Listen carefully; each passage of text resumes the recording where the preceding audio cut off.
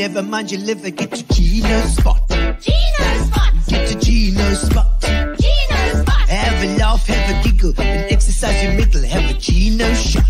Gino shot. Get your Gino spot. Gino spot. Get your Gino spot. Gino spot. Have a laugh, have a giggle, and exercise your middle. Get your Gino spot. Gino spot. All right, ladies and gentlemen, welcome to Gino's Spot. I see we've got some people on already. That's fantastic. Carol Jacobs, you didn't even make it first this time. It is Happy Raz. You're the first one to make it online. Look at you. We got your number. And Jacques Sam. I don't know if it can't be the same as first. Somebody's got to be first, and you've got to be second. So you are second. Yes, Happy Rads he made it in. It's obviously been waiting. Happy Rads. I don't know what Happy Rads is. Sounds nice. I hope you've all got a drink, ladies and gentlemen. You've got something to sip on because we've got to have a lovely conversation with Andre Erasmus. And we're going to talk about a couple of old times, new times, what he's been doing overseas, what's happening in England, why he took all the petrol, why he's depleted all the Tesco's. We'll see what's happening there. We'll check catch up on what's on all the news, indeed, because the news is what his life was all about. We can, if it's a team event. You mean you had a tag team? No, it can only be one first person. That's that. And Carol Jacobs is normally that one, but she was a little bit slow. I think third. Nick Erasmus was third. Well done, indeed. I didn't really know this was a competition for the first one to comment, but fantastic. I'm glad you all are. And tell me what you're drinking. Tell me where you're watching from, because I want to know where you guys are in the world. I know there's going to be lots of people from all over the place tonight because of course, Andre is over in the United Kingdom, which is quite interesting. Excellent indeed. And being on 2 minutes before, Carol says. Third, Michael, no, you're at least sixth or eighth here. I tell you, even Lynn Erasmus made it before you. I can see that. All right, well, you're kidding. This is not a competition, guys. You're getting me distracted. I'm ADD as it is. All right, so we are here on a Thursday night, and we are actually doing the Saturday show on Thursday. Because why? Because we have a gig. Because Cyril opened stuff up for the election. So we're going to ride on that wave. That's right. Thank you very much. And thank you to our sponsors, Fitch and Leeds, as you can see, and Spar. Indeed, Spar are having their race this weekend. Don't forget to have a look at the Grand Prix this weekend at UPE. There's NMMU. NMU is going to be hosting the Grand Prix, the 10K. Those ladies are quick. They are super quick. You won't believe the pace that they run. Man. So I'm looking forward to checking that out. But we are going to be in Joburg for a gig. So on Saturday, it will be a rebroadcast of tonight. So welcome to the Saturday people. We love you very much. And thank you to Amovia for our internet as well. And, of course, thank you to Fitch and Leeds. Thank you to Spar. Tell me where you're watching from. Tell me what you're drinking. And I hope you're drinking a lot of it. Because the more you drink, the more fun we're going to have. All right. Welcome to Gino's Spot, ladies and gentlemen. We're talking about the press tonight. Oh, hey. Woo, yeah. Oh, hey. Nicholas Erasmus, that must be family. I make my living off the evening news and live near Erasmus in the blues. People love it when you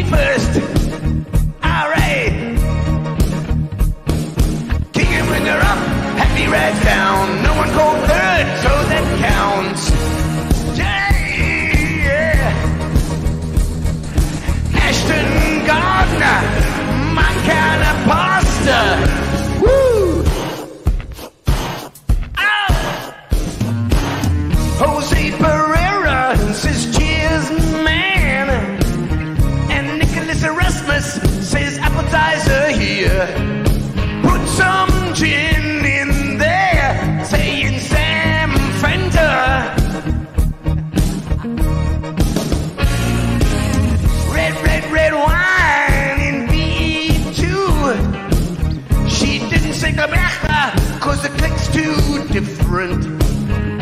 Shark is in the water in Leominster. I like that 'cause I'm a Leo. Alright, Wendy Thompson. Hello, hello, hello. Is there anybody out there? Woo!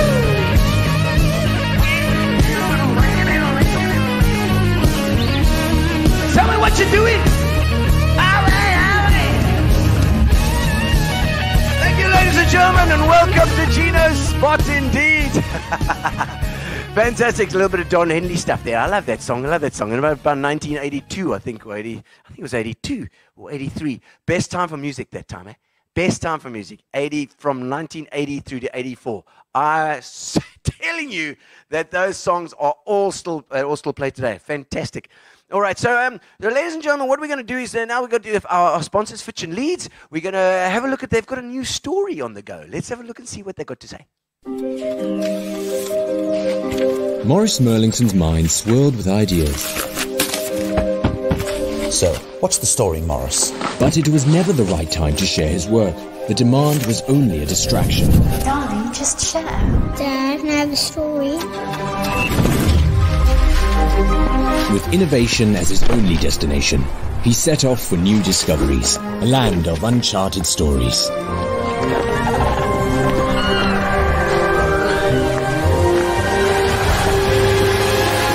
No idea was worth sharing until he had redefined perfection.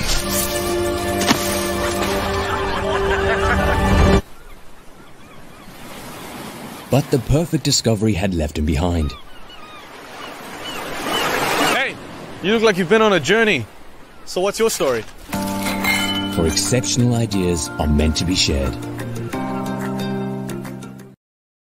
Oh, very nice. I see they've got the little one. I think it's the 1 litre bottles that they've got here. You see the 1 litre, we've got the little bit of sugar-free grapefruit, which is quite nice.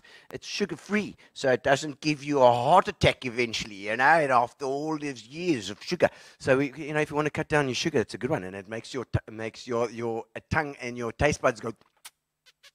That's right, baby. All right, so thank you very, very much for joining us on Gino's Spot tonight. And we have our special guest indeed, Mr. Andre Erasmus, all the way from over the seas. Hello, Andre. Hi. How you doing? Welcome. It's lovely to see your cheery face again, you know. It was such a part of the PE fiber for so many years, and we've missed you. Yeah, I wonder what's in that glass you've got, because you haven't spoken a word of sense so far. It's not my job to speak sense, you know. It's you newspaper guys have to. We used to, yeah. Indeed. Andre, well, fantastic to have you on the show. Okay. I mean, just tell everybody where you are at the moment and what you're busy with. Okay, I live in a place called Beckenham, which is southeast of London. It has a fuel shortage like most of the southeast. It's famous for David Bowie, Enid Blyton, the Rolling Stones for a short time.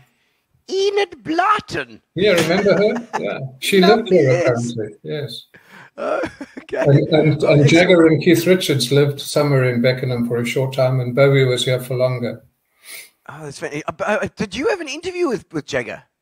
I spoke to him on the internet, yeah, when he was really? Trying to help me cover cricket when South Africa were playing the West Indies. That was way back when Don Henley was writing songs. Oh, right, yeah. I'm glad you liked that one. Yes, nice. Andre and Gino, Sean Ghost says, I never speak sense. That's Sean Ghost, of course, from Pop Shop days. Yeah, I remember. Yes, you and your skateboard when you went and did the banking. Rollerblades. I had rollerblades. Yeah, okay. Yes. It was at literally 3:25. I'd get the cash, you know, and I'd shoot out with those blades. Yeah. And I mean, sometimes I had a lot of cash in that bag, but nobody catch me with that. Yep. And these days you can go into a bank with a mask on and nobody says a word. You know, yeah, exactly. Everybody's got masks these days. It's like the guys that are unmasked that you got to watch out for. What's it? Bronwyn Leashing says, "How's it?" Oh yeah, hey Bron. Who's Bron? Who's Bron? You better tell us who these people are commenting here as well. Bronwyn Leashing. A lot of people. She's Mark Lishing's wife. They live in Texas in the yes. States.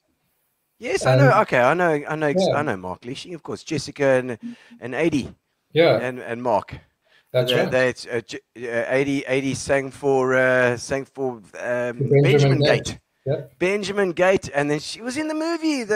We watched the movie as well. I can't remember the news, but Jeremy Camp's life. Yeah. She's married to Jeremy Camp. Yeah. Amazing, and it was a lovely story. It was very, very nice, and I felt quite nice and warm because I felt like I was part of something there. Yeah. Man, and so how many years have you been over there now, Andre? 21. We left South Africa on the 31st of December 2000. Holy crap! Now Yeah. I feel old. I really do feel old now. Yeah. Anyway, yeah, 21 so that's years. it. 21 years, yeah. It was a millennium. So it was the millennium that made you decide, okay, we've got to do this now. Yeah, probably it was a whole bunch of things. I think the Evening Post closing was one of the things, and there was lots of other stuff, yeah. Yeah. Did it close in 2001? No, I closed at the end of, I think it was October 2000, round about there, yeah.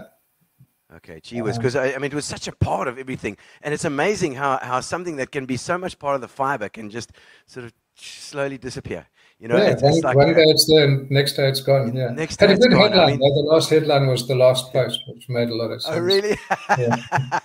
That's so Yeah. good. That is so good. And obviously a team that you had there as well, you know, that you got to know. Mm. Well, yeah, my first job on newspapers was on the Evening Post in 1973. Then I worked for motor companies for a while, then came back to PE, worked for the Herald, then tried something else, and then joined the Post. And that's while you're talking about, let's go back in history a little bit. Okay. We always start in the beginning. Where were you born? Where did you go to school? Born in PE, Okay. went to school at Grey. Okay. Some people say that probably changed me. I don't know. Well, it didn't. I don't know if it changed Gary, but I wish it had. Well, he could have been even worse. You never know. Yeah. You know. Okay, so grade junior and grade high. Yeah, both of them. And then tried UPE, what was then called UPE for a while. Yes. Discovered a card game called Bridge, which seemed far more interesting than studies. Ooh, Yep. bridge. So you're a bridge player. Yeah. You know, my folks-in-law are big into their bridge, you know. Bobby Cheetham says, watch with the grey hair. Well, I think it's all the bridge, Bobby. Yeah, Bobby can talk.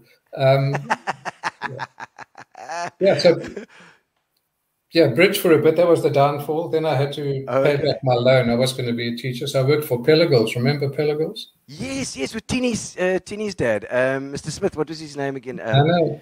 Way before that, when it was still owned by Natie Solomon and was in North End. Oh, yes, okay. Sean Coase will remember that because he knows all those Okies. Dave Sternberg used to work That's there, it, yeah. I think. Yeah, he was Natie's son-in-law. Yeah, he took over. Okay. Oh, the son-in-law. And Mr. Miller was of course, Mr. Miller was Strand Music House. Where That's he right, used to sell yeah.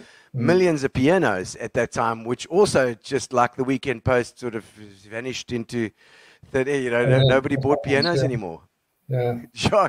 Who's that? Is that Jackie or Jock K or who's That's saying that you Jackie, look like? short for Jacqueline. It's my stepdaughter. Oh, Jacqueline. Yeah. You know, she's very rude, you know. I'm going to see her in a week's time. She'll find out. And I don't know who Happy Rads is, but he's saying be nice. Good. Yeah, I'm always nice. Ask him. Oh, good. Oh, man. And Nicholas, is that your brother? Nicholas is my son. He's a drummer. He's your son. Oh, okay. He drums for High Water Bridge. You must have heard of High Water. Oh, yes, of course. Okay, I'll have to meet him officially again, you know. I probably knew him when he was too young.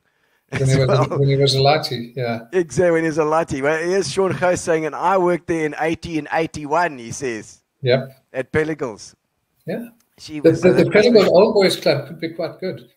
Yeah, I tell you what, and I mean, it was Pelagos, and of course, before it was, I don't know if it was Tempo was then around then as well. Tempo was after, there was Bothners. Bothners, that was the one. That was it. And A.H. Davidson. A.H. Davidson, Mr. Davidson was also. Arnold Davidson. He was a rep, I think. Anyway, yeah. Yes, I remember He's in Canada, I think, or somewhere. Yeah. Okay. I see. Candice is feeling left out there. What do you mean, and me? I don't know what she's talking about there. Did she also work? No, Candice is my Dr. Clark. She's my daughter. She lives in Port Elizabeth. Oh, yeah. Dr. Clark as well. Oh, very nice. Yeah. Indeed. But not a medical doctor. Yeah. All right. Okay. Not one of those. I've got to say hello to there we the go. group. That's a Facebook thing. Yes, Kat. Yeah, you know, hundreds of expats I are know Kat. She's lovely. And we keep in touch and reminisce and commiserate. Yes, absolutely. She did. We had her. We had her on just about a year ago, actually, for the for my Kat did a drop in for my the haunted thing. It was for 31st of October, Halloween. Halloween, and she did a little drop in a story. But she sent me the outtakes, and they were much funnier than the story. Yeah, they were. So I think we must just play the outtakes this year. Oh my word! Boris has announced that SA is off the list. Yeah. See, there's my wife stealing my thunder. I was going to announce that to you. I was going to do my Boris impersonation. But... Oh, do it! Well, I'm waiting.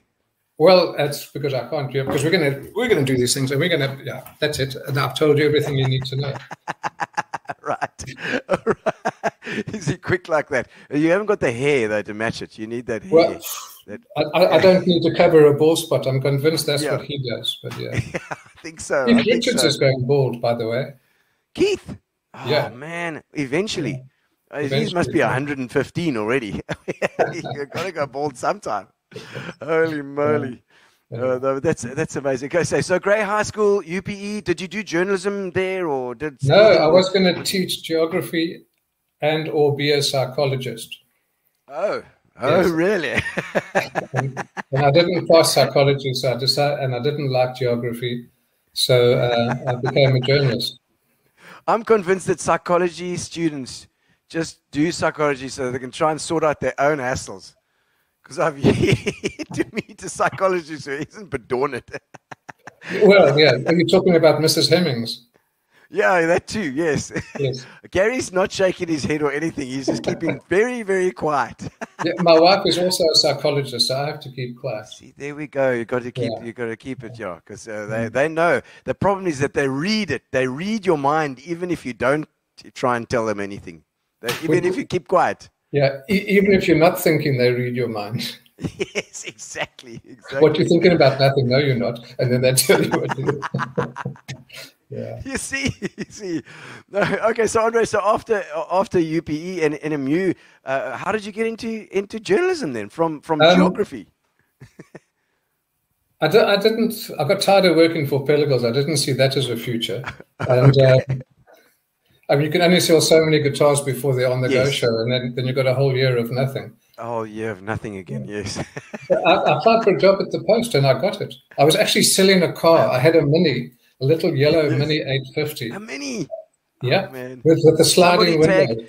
Somebody must tag Andrew Freeborn because he'll like you now that you've got a Mini. He was also on my show. He's a Mini fan. Yeah. Absolute fanatic. I don't have it. I don't even know who I sold it to. But I was selling that car while the editor of the Post was online waiting to speak to me. And yeah.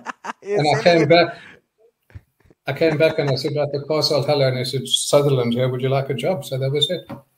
Oh, and that was wow. 1973, I think, before lots of people were born. Yeah. Yes. Well, I was born. I was born then. I was already 3 years old, and I had my first job. Yeah, probably. No. So who's on your right that you keep looking at? Is that Lynn? No, I'm just looking outside to see what the weather's doing. Is it? Oh, I can tell you it's crap because you're in England. Not actually. It's very pleasant. It's about 18, 19 degrees. Lovely. Slightly overcast. Yeah. Lovely. It doesn't always rain yet, you know. Well, I don't know. Whenever I've been here, it's been raining. Yeah, they all say that. Yes. Yes. No, yeah, some people call it Mud Island, like Piet van Niekerk thinks he lives on Mud Island. Yeah. Piet van Niekerk as well. Oh, my word. Yeah, he's just down the road. Yeah. Oh, easy. So I mean, yeah, I mean, there's so many expats now overseas, and thank goodness for channels and stuff like this that we can still be in touch and see you. It's amazing to see your face again. I mean, it's just like brings back so many memories, you know. Well, I hope they're good ones. Yeah. Yeah, no, they're all good, and it's okay. So you got into journalism just literally by getting a job. I mean, how did he know to phone you? Well, I applied for a job. They were looking for a junior reporter, and I put in an application and got it. And I got the job without my dad knowing. He was working there at the time as the circulation manager. No, well, I didn't want him to know. You know, nepotism. It could have been nepotism. Yeah, whatever that means. I'll ask the ANC. They know. Yes, anyway, they know all that. And I was sitting in the newsroom, and he walked past and said hello. And 2 days later, he walked past and said hello. And then on the third time he saw me, he said, "What you doing here?" I said, "I work here." Because in those days, we didn't get bylines on the first day. You did the vegetable prices and the weather report. Oh, right. Yeah. And did you do the swap column? Was so huge. Yeah, that was big. Yeah. Yeah, amazing. I mean, if you think about the swap column in those days, everybody, it's the first thing you went and open the swap column, check what deals you can find. Yeah, and there were what crap you can buy. On a Saturday, there would be people queuing outside the Evening Post, outside the Weekend Post. So like they queue here for petrol now, just waiting to get the paper so they can buy a pram or a cot or whatever they wanted. Yeah, for what have you? For what have you? Yes, for what have you? That's the one. Yeah, because you weren't allowed to sell things, you see. Oh, I see. For what have you? How about some cash? That's how it works. Yeah. Oh, my word. And I mean, working at Pellicle, were you a muso as well? Yeah, I play bass guitar. I thought I was going to say bass because I seem to remember. Yeah, that's one up from being a drummer, apparently. It's the brother of the drummer. The brother. That's it. We keep them sensible. We keep them grounded as well, you know, because that was my favorite Charlie Watts quote. Someone said to him, "Yes, how do you keep time?" You know, in the Stones, he said, "You don't. We follow Keith Richards." Yeah. My favorite from Charlie was, he reminds. I don't know if you follow Formula One at all. Yeah. Kimi Räikkönen and Charlie had a similar vibe, huh? Yeah, Kimmy's got the same thing. Deadpan and just tell it like it is. You know, don't know no rubbish. And my previous bass player, Mike McCauley, I'm sure you might remember. Yeah, he lives in Cape Town now, yeah. Same thing. Kimi Räikkönen vibe, you know, straight down the line. Always the truth. The truth doesn't matter how hard it hits or who it hurts. Yeah, that's true. Yeah. Oh, no, Sean says you played on the go before you wrote the column. Me? Once, yes. Oh, is it? What was the band called? Versatile Creation. Creation spelled with the K. Yeah. Oh! Yeah. Sneaky. Gary Cunliffe was our drummer. Oh, yeah, I know Gary Cunliffe. You know Gary, good drummer. He was 14 then. Yes. So we had to give him a drum solo, yeah. Oh, right. Left-handed drummer, eh? Yeah, that's right. Lefty. Like Ringo Starr and Ian Pace, both left-handed. Yes, lefties. And Ian Pace actually plays left. Ringo plays right. Which is weird. He couldn't afford a left-hand drum kit. Yeah, I don't think he even got them. I don't know. I suppose you just put the hi-hat on the other side, I suppose. Yeah, that's what you do, yeah. Sam says, did the vegetable prices on my first day at the Herald too. Vegetable prices. And if you got it wrong, there was hell to pay. Oh, really? My word. Yeah. There's Fiona Gleeson saying, how's it as well? Oh, Fiona Gleeson. She lives in Ireland. Oh, she's in Ireland. Oh, lovely. Yeah. Her husband were here last weekend. They ran the London Marathon. Oh, wow. That's so cool. A friend of mine did the London Marathon. He ran it in 2 hours 44. How is that? Yeah, Gareth. I think Fiona decided to take a gentle, slow look at London. Oh, wow. Yeah, good. It's a better way to do it, I think. Mark Banks is saying, how's it there? Terry Herbst was the last person to see Ingrid Jonker alive, he says. Yeah, thanks for knowing. Yeah. Yes, Terry. And Terry, of course, would have worked with you as well? Yeah, Terry Herbst and Donald Prosser, they had a lovely restaurant called the Sirufa in Donkin. Yes, You yes. might I remember stayed that. opposite that. It's Yeah. Adele and George bought that eventually, I think. Yeah, that's right. Bought it from them. Yeah. Yeah. Yeah. Well, I think Adele was working there while they owned it Okay. because All right. All right. they had other jobs as journalists. I wonder. I haven't actually looked them up. I'm gonna see what's happened there. I wonder because Roofan was like the place as well, wasn't Yeah, it? it was very cool. Yeah. Yeah, it was. I think it was the first place I knew in P that served pate. Oh, really? Yeah, and or pate if you didn't know how to pronounce Yes, it. pate. No, is lekker pate wat wij have there. Yeah, pate as opposed to pate. Chicken pate. And one guy rocked up at this meal and he started eating it with his spoon. He didn't realize we were meant to spread it on Melba toast.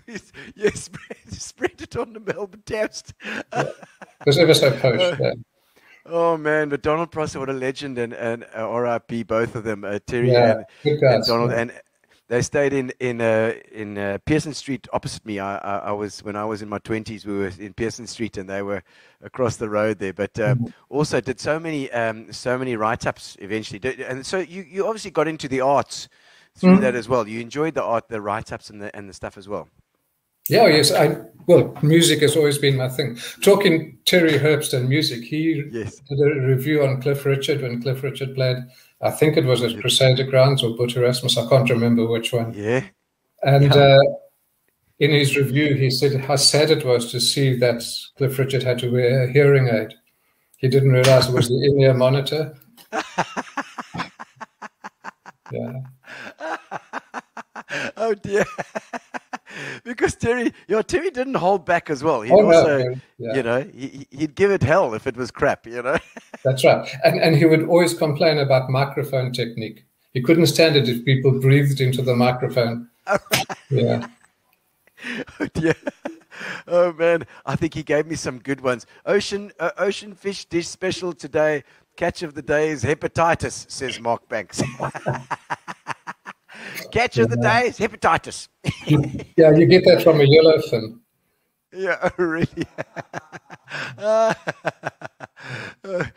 mean, do you miss PE? Do you miss the old days? Well, yeah. We haven't been able to get there for over 2 years now. But now that it's open, we'll probably come in this December. That's the plan. Oh, nice. Yeah. Oh, nice. Christmas in PE. Imagine that for the first time in 21 years. That'll be fantastic. That'll be fantastic. Well, let us know when you're around, and we'll get you in the studio as well for this one of these live. Yeah, but I'll have to dye my hair first. Apparently, I've been told. Oh, yes, according to all your fans online. Yeah. Yes. Ex-fans. Yes. Yeah. Okay, and I mean, so Weekend Post. It was right the way through. Then it was pretty much.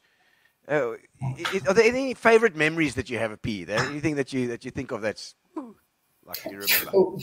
Well, the most memorable things would be the things that were the toughest, like covering the Langa shootings, having the unrest towards the end of apartheid. That was pretty rubbish. I remember when I was working for the Herald. All the other news editors got called up. Yeah. So I would go to work at 8 in the morning and then go home at about 10 at night. Wow. And I remember I can't remember what day it was, driving past Greenacres and seeing these blue lights behind me, and this car stopped. And it was one of the provincial cops who I happen to know. And he said, do you know you just went through a red light? And I said, I'm sorry, I didn't see it. And he said, but you work for the Herald, don't you? So I said, yeah. He says, I know where you live. I'll take you home. And he drove all the way in front of me. Yeah? Really? With his lights going, yeah. And said, yeah. Okay. Well, it was nice to have friends. Yeah. Yes, absolutely. If you know somebody, it was okay. And now I know that we've got a couple of surprises for you tonight, Andre. Let's give you the first surprise first of all. Hang on, let's see what Gary's got in line here. Andre, I love surprises, and you used to love surprising us as reporters back at the Herald. Gosh, back in the 80s. Yeah, a different time then. We all had notebooks. We used to get into taxis to go to events. With a little we Chinese guy sometimes from had to Hertz.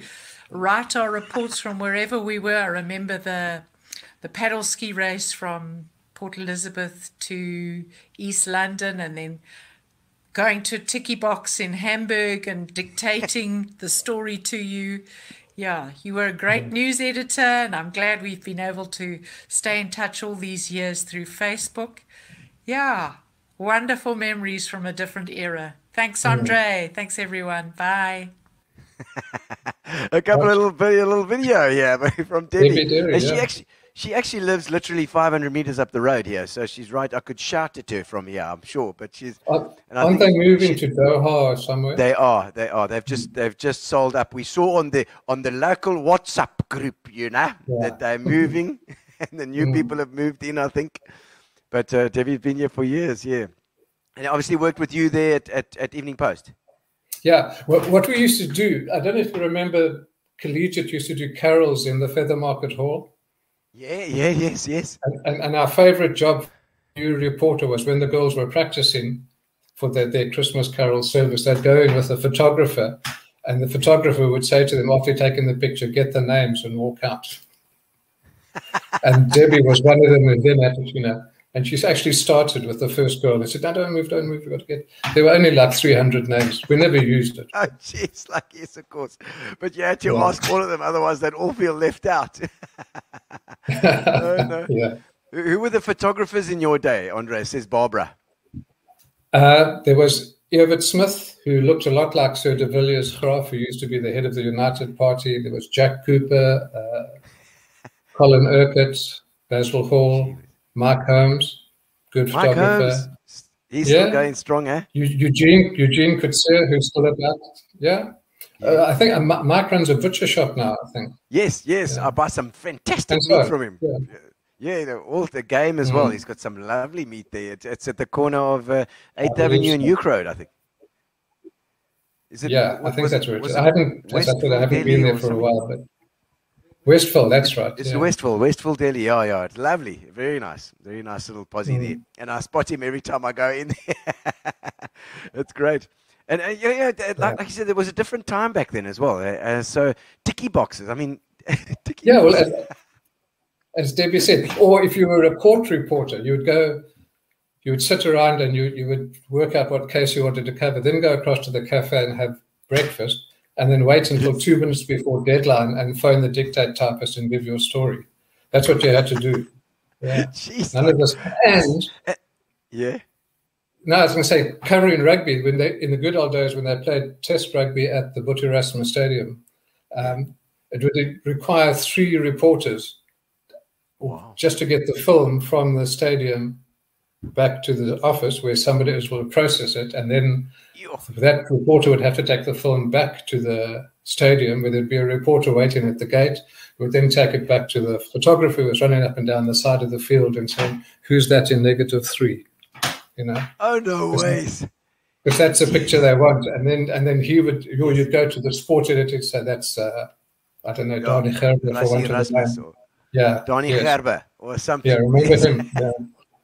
Gee whiz, so I mean, it's amazing because the communication is just it's like catapulted now over the last 20 years. And so I mean that kind of thing had to be done. You had to actually physically drive there and go and take the thing and say, "What is this?" That's right. And what's more, some of those photographers were almost as fast as the rugby players, because they would see like the ball's gone to the wing and they want to get the try, so they'd sprint up the side. They didn't have to dodge players and be waiting. Waiting for the try. Holy moly. Yeah. She was. And so I think he's saying a little Sam Magella. I remember Sam well. Yes, Sam. Yeah, we used to call him Beach Ball. Yeah, he was as tall as he was wide. Yes, he was tall as he was wide. He was 4 foot and 4 foot wide. What a legend. I remember Sam well, absolutely. And I see Sean's he says he's going to catch the rerun. Well, Sean, we know where your priorities lie, Sean Gous. Yeah, that's right. You can watch Saturday, that's fine. Because, of course, we're going to have the Saturday crowd as well. So hello to the Saturday crowd. We're going to rebroadcast on Saturday. But the timelines for the newspaper as well. That was a hell of a thing. Like you had to get it in. There was an early edition and a late edition. Yeah. Well, if you were working for the Herald, you had 2 editions, because the first one went out into the country when it used to be distributed all around the Eastern Province. And then for the Evening Post, there were also 2 deadlines. The first edition would also go into the country, but not as far. And the second edition was the one that had to be at the factories when the factories closed. Wow. So if you worked for the Evening Post, you started work at 7-ish in the morning and finished by 2:30. If you worked for the Herald, you would either do a 10 to 6 shift or 2 to 10 or whatever. And then there was the graveyard shift when you went in at 4 and worked until the paper was finished. Holy moly. That wasn't always news fun. the night before. Yeah, and Bobby Cheetham was on. Yeah, he used to be the night editor for the Herald, so he would have the final say. Well, sometimes. My word. Yeah. That is so hectic. That's the times, and so much work had to go in, and it's such a rush. Those deadlines, like, oh my God, the newspaper's coming out in 10 minutes. You got it, like. I mean, how did they get it out so fast? Yeah, well, just hold. Well, there's that famous "hold the presser" saying. That's happened once or twice. There were some Air Force jets crashed at the PE airport once. I can't remember.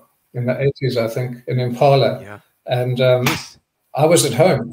I'd finished my day shift, and a reporter was sent to fetch me to come back to the office to do the story. And we had like 6 people covering this event. Debbie Derry was one of them. Colin Urquhart was one of the photographers. Yes. And I phoned the Army. Sorry? Yeah, no, because those Impalas so were quite I phoned popular. the Army PR. Yeah, they were. I think they were rubbish. But anyway, they probably got them from Italy. They were Italian. Andre. Yeah, they had Alfa Romeo engines. They used to stock regularly. Exactly. They were so good. Beautiful planes. Yeah. So quite a few people covering that story and to get it back quick. Yes, and then I phoned, because I got information from the people out in the field, and I phoned the Army PR in Pretoria, and I said, 2 of your planes have crashed in PE. And he says, no, they haven't. I said, yes, they have. I'm telling you about it. He didn't know. My word. Yeah, so we knew before them. Then I went down to EP Command, managed to get the names of the people, and phoned him back and said, now you must just tell us in your press release that this guy died and this guy's injured. Okay. Okay. So this is what tell us this, and then we can put in the press. You had to have both sides of the story, which of course. Yeah. Oh my word! You said the '79 Grand Prix. Guess the news. Did you guess the news in 1979? Who won the Grand Prix? No. What happened? There was Jody. No, when I was working for Ford, Jody Scheckter. Jody Scheckter was going to win the world championship, and because he was driving a Ford-powered car, we took a chance to put out a press release. Myself and Bob Kernahan, who was now also worked for the newspapers. In those days, you had to mail things. You couldn't email. Yes, so we sent this to get to people on the Monday after, the day after the Grand Prix. And if you didn't win, we had another one we sent out to say sorry about the mistake. But fortunately, you won. Yeah, and those are the days when he was driving a Tyrrell. It had 6 wheels, 4 in front and 2 at the back. For some reason. 4 in front and 2 at the back. Yes. It was amazing. And small, little wheels. Yeah, that's right. And those, that was an amazing car. And of course, I mean, we did an interview with the Scribantes here a while ago, and of course they actually had teams with Bobby Charlton racing F1 cars that they had provided. Aldo Scribante bought those Lotus cars, and I think they had the McLarens as well at one stage. And so during that time, I think it was McLarens that they were running. Incredible cars, and it was, like you said, Cosworth engines. The Ford Cosworth engines. Mason things, and a huge engine, and so beautiful. Those cars are beautiful. These days, the V6, come on. I mean, it just doesn't sound the same. Yeah. God, the V8s are going to be way better, and the V12s and the V10s, obviously. But that's another whole story. All right, I've got another little surprise for you. Andre, let's have a look. Okay. Let's see who's coming on next. It's good to make contact. I hope you and Lynn are well. Things are going well in the UK, despite the Brexit fallout, long fuel lines, dwindling food supplies, and the rest. Andre and I share a birthday, April the 8th. Yeah. So of course, I'm several years younger. I've actually known Andre since I was a child, as he and my brother Jonathan were at school together at Grey, and I was the little sister tagging along to school events. I don't think Andre was on the Herald when I joined the Evening Post in 1978, but he soon came back to be news editor. Andre, like all old school journalists, could write about anything, though music, films, and sport were his particular forte. In those years, the Evening Post and the Herald were entirely separate. You kind of glimpsed the staff of the other newspaper in the passages or in the canteen. Later, Andre joined the Evening Post as assistant editor and was there at that very last day when the paper was closed in 2000. In 1995, on the day before the World Cup final, Andre came around with a list for a rugby sweep. I was chief subbing the Evening Post and it was just near deadline. I was really busy and I couldn't even think of what a possible final score would be. So I just said, just write down 15-12. And of course, who won the sweep? The closure of the Evening Post meant a change in the lives of every one of us. I went over to the Herald, and Andre and Lynn decided to immigrate and start a new life in the UK, for which I admired them greatly. It was a brave move. So Andre, wish you all the best, and regards to Lynn, keep well. Bye now. There's such a beautiful story out of that. The last issue of the Post. Yes. One of the sports reporters, Andrew Holloway, had missed the second last edition, sorry. He'd missed a score. He had to put the scores in, and he said, as if in usual, that hasn't arrived. And that went all the way through and appeared in the newspaper. So Susan called us all together and said, how can that happen? So Andrew said, well, we can apologize in tomorrow's edition because there wasn't one. There wasn't another one. Classic. Oh man, those newspapers must be worth a fortune if you got something. If you got one. Because those were the days of linotype, where people had to use letters the wrong way around and put the newspaper together. And there were lots of favorite mistakes that people would make, like suitcase, the U would become an H, you know, and stuff like that. It was good fun. Because nobody would see it the wrong way around. Yeah, and then when it did come out, you'd get people trying to get them from the newspaper vendors, you know. You've got to take that back, there's a mistake in it. Yes, you got to go take it back. Yes, Bronwyn's ask Andre to tell us a joke. Tell us about his book, Real Change. No. The book, you've written a book. Yeah. Well, they say everyone has a book in them. I don't anymore because I wrote it. Yeah. Well, I'm trying to do a second one. Real Change is about the Langa shooting. It's based on life in South Africa at the time, in the 1985, I think it was. Yeah, yeah. 22nd of March, when the police shot 22 people dead outside Uitenhage and then claimed they were attacked by these hordes of people carrying stones, yeah. Anyway, so it's based around that, yeah. I mean, it must have been quite tough. It must have been quite tough that holds that time, you know, because you're seeing the real story out there. You know, it's not just propaganda. That you were out there on the front line. Yeah, that's right. And then again, using ticket boxes because you didn't have mobile phones or cell phones, so you would hope that the photographer was out in Langa would phone you because you wanted him to go somewhere else. Yeah. Okay. All right. That type of stuff. Yeah. When was the book published? Your book? About 3 years ago. It's on Amazon if you want it. Yeah. Okay. Yes. In fact, you can read it for free. Oh, really? Yeah. On Amazon. Yeah. Oh, just look up Real Change, but there's a whole lot of real changes. Some are written by politicians, but mine is the real change. Okay, real change by Andre Erasmus. We have to get that one. Thanks, Brian. Yeah. And your new book, what's the new one now? It's going to be. Only got one in you.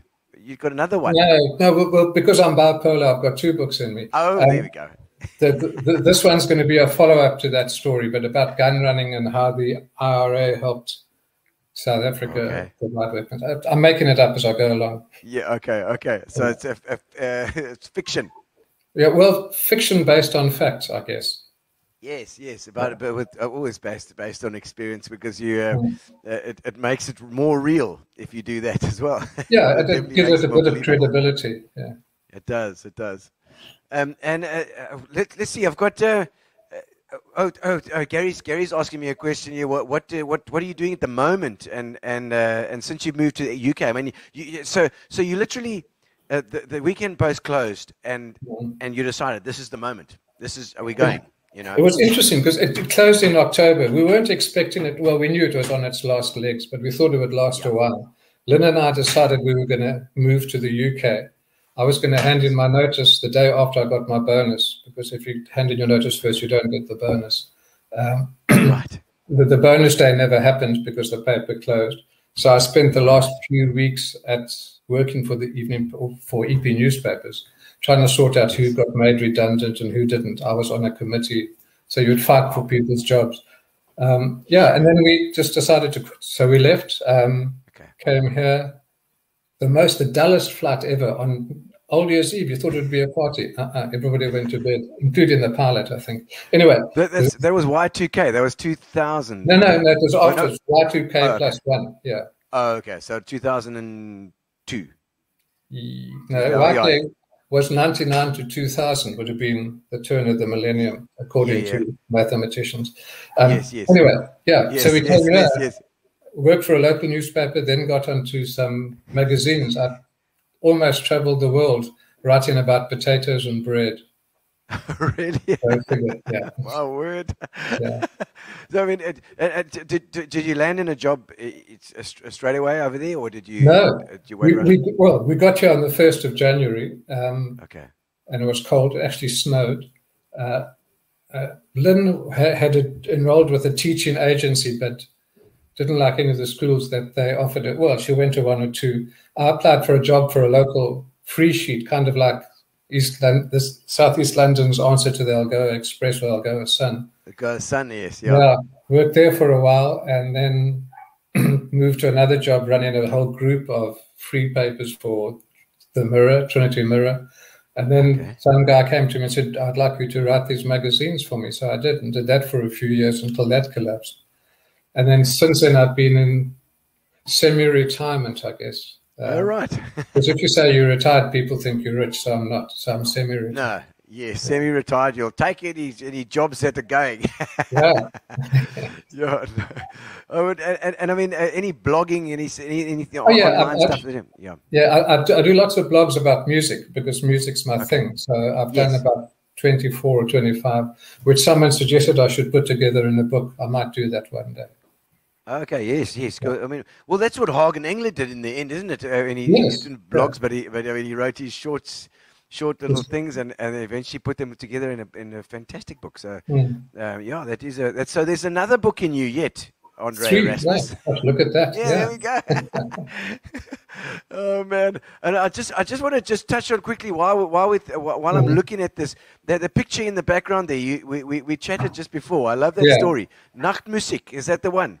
Yeah, no, it's Nachtmusik. I got it from that art shop. Used to be in Walmart near 6th Avenue or 8th Avenue. Fordhouse Road, still there. 5th Avenue. Still 5th there. Avenue, still there. Yeah. Still there. Fordhouse Road, 5th Avenue.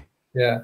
And I bought that because Nachtmusik was the drink, the chocolate liqueur that myself and Lynn liked, and that's how we kind of got to know each other, sharing some Nachtmusik.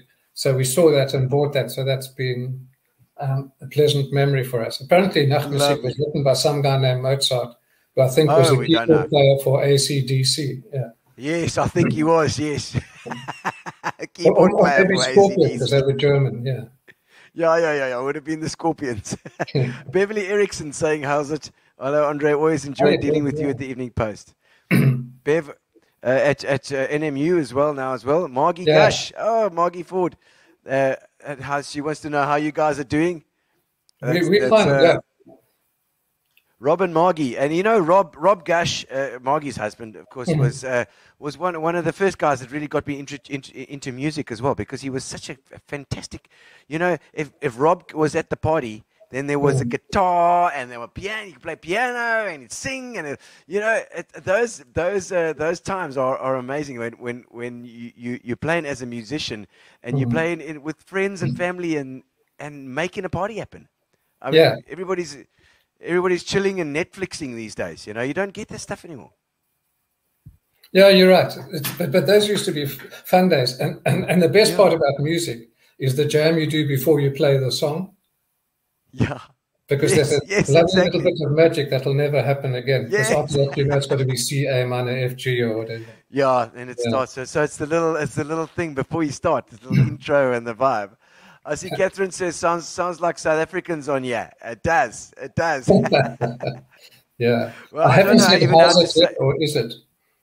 Yeah, well, I don't know. If you just say Hazuk, it'll be fine. What is that? What is that surname? That looks like there's something out of. Is it also German? I don't know.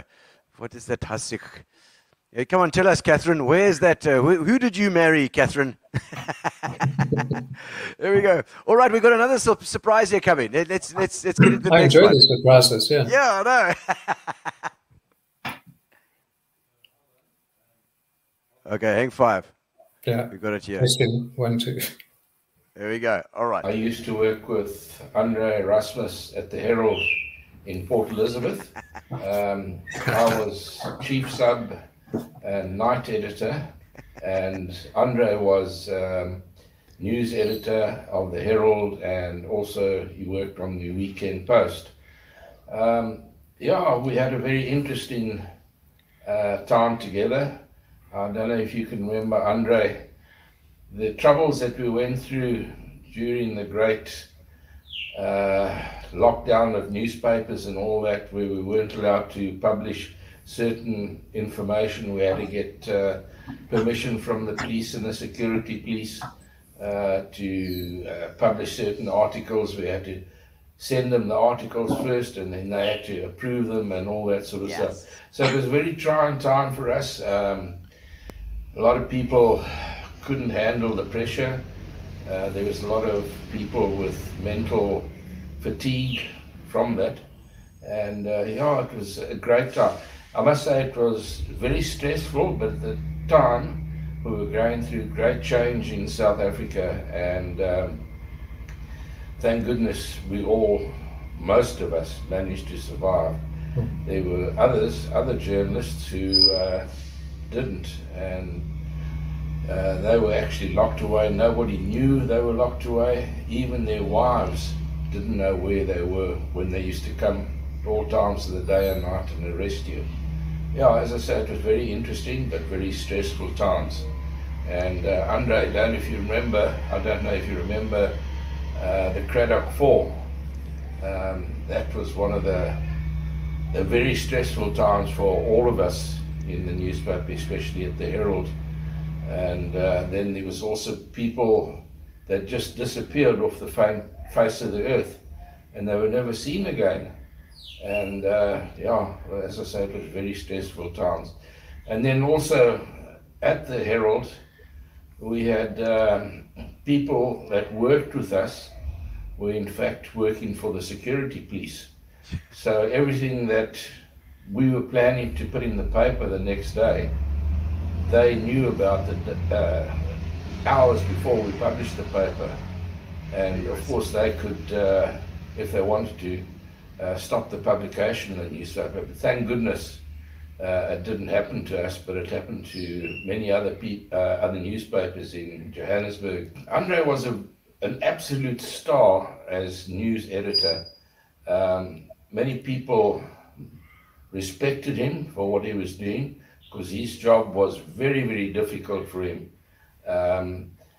He had to choose between what to publish and what not to publish, and some of the time he decided to take a chance and push the boundaries, push the envelope, and thank goodness we got away with it. Yeah, Andre, as I said, has a great sense of humor. And times were tough at the newspaper, but Andre always managed to crack a smile amongst us and all that sort of stuff. And we always had well, I wouldn't say Andre had, but I had a bottle of whiskey in my bottom drawer. And after work overnight, just to relieve the pressure, we used to have a dop or two. And sometimes we used to finish publishing the paper at about 2 o'clock in the morning. And there were many a time when the sun was rising and we left work to go home. Andre, to you and Lynn, I wish you the very best, and keep in contact, and as I say, all the best to you and the family over in England. Thanks, Andre. Cheers. Bye-bye. Oh, he seems like a legend. This is like a eulogy. I feel like I should be dead. You're not dead yet, No, Erasmus. working on it, yeah. Interesting that I mentioned Bobby and that thing he was talking about the Craddock Four, which was an incredibly stressful time. Yes. That's in the book that Bronwyn said I must mention. So that's the last and final plug for the book. Well, no, it's fine. You can plug it as much as you like. It's fine. You know, it's incredible because, like he's talking about those guys that were basically on the payroll. So, you know, they know what was going on. And you could never work out who it was. You'd always suspect certain people, but you couldn't prove it. Yeah.